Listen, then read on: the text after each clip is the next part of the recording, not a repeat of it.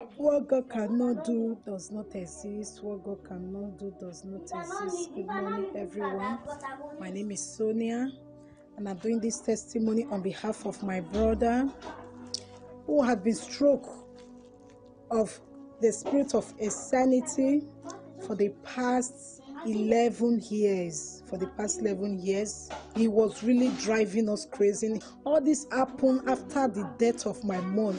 All this year we have been taking him from hospital to hospital, churches to churches.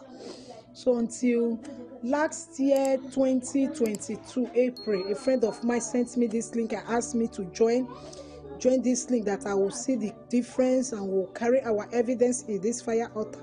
So I keyed into this Nsppd. I've been praying along, putting the names of my brother Emmanuel. Let every spirit of insanity be reversed. Each time Papa mentioned insanity, I always put the name of my brother to the words of prophecy. Killed him, sunshine, carry your healing, you must be set free. I come against every spirit of insanity. It will end in praise. The devil will not have the last one. We will not service negativity with our money. Imagine, Papa, we have been servicing negativity for the past 11 years. I'm here to give God the glory. This is my brother. This is him, sunshine.